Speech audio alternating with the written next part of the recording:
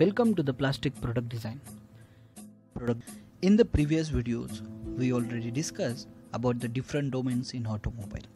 Now in this video, we'll discuss the detailed plastic manufacturing process and injection molding.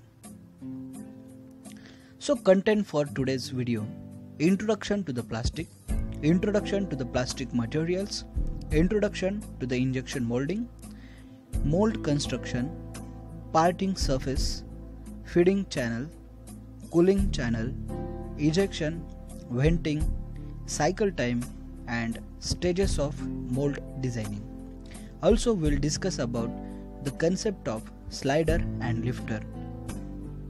Today, we will discuss a detailed introduction to the plastic. What is the plastic? Why plastic is used in automobile? Its advantages, disadvantages, and different materials in a plastic. So as we know that plastic is the key to the future lightweightening in automobile. It is very difficult to realize how important of a plastic have become to our everyday lives. We totally surrounded by the plastic components around us. As example, chairs, then pots, then good boxes, then kitchen equipments, paints, then your toys material, then such different materials and the equipments are made up of a plastic around us. If you are going to understand the plastic, you are going to have to learn a lot of new terms. Let's see the definition of a plastic. Plastic are the synthetic polymer of a high molecular weight. Simply, plastic are the material which melts when heat is applied and solidify when heat is removed.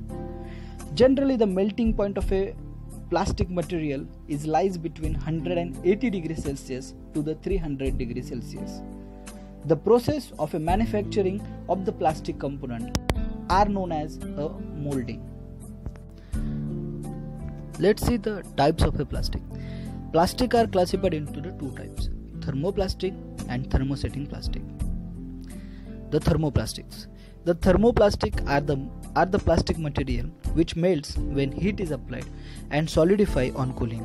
Again, heat is applied, then it melts and solidifies on cooling. So thermoplastic is nothing but a cyclic process, or we can say the material which obeys the cyclic process. It means the thermoplastic can be reused, or we can say the thermoplastic is remolded. Let's see the thermoplastics material examples. The LDP, low density polyethylene, then HDP, high density polyethylene, and PP, polypropylene, then polyamide, ABS, that is the acylonitrile butadiene sterling, polystyrene, then PVC, the polyvinyl chloride. Thermosetting plastic. So thermosetting plastic, it's similar to the thermoplastic, but it cannot be reused. Let's see the definition. The thermoplastic is the plastic material which melts when heat and pressure is applied. On melting, a chemical reaction takes place, and further application of a heat and pressure, it takes the shape and solidify. Once the solidification takes place, it cannot be remolded, that is, it cannot be reused. For examples, thermosetting plastic are aldehyde, melamine, bakelite. Such materials are under the category of a thermosetting plastic. To produce and design a more economical vehicle, it is most important to reduce the weight of your automobile, and that's why the plastic material and its use is rapidly increasing in automobile industry. Let's see the advantages of a plastic. First one, that is low in a weight, less density. Next one, easily available. So plastic material is easily available, and some of a plastic material can be reused. That's why the availability is going to be increased. Then can be easily molded. Whatever the new shapes and design and style is going to be introduced in automobile, that becomes somewhat critical to manufacture.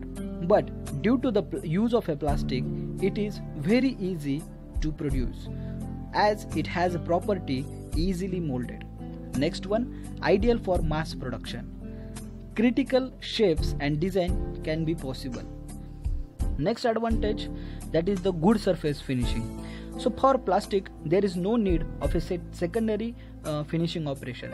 So if we compare surface finishing of a plastic material with other stainless steel or a aluminum material, then for other materials there is a need of a different operations to get a final finishing product. But for the plastic material, once it is ejected from your mold, then it is nothing but the final product. Next one, that is the component in a different color can be molded. Next one, that can be recycled, or we can say only thermoplastic is going to be reused or recyclable. Plastic materials, use of a plastic is very economical and it is also durable.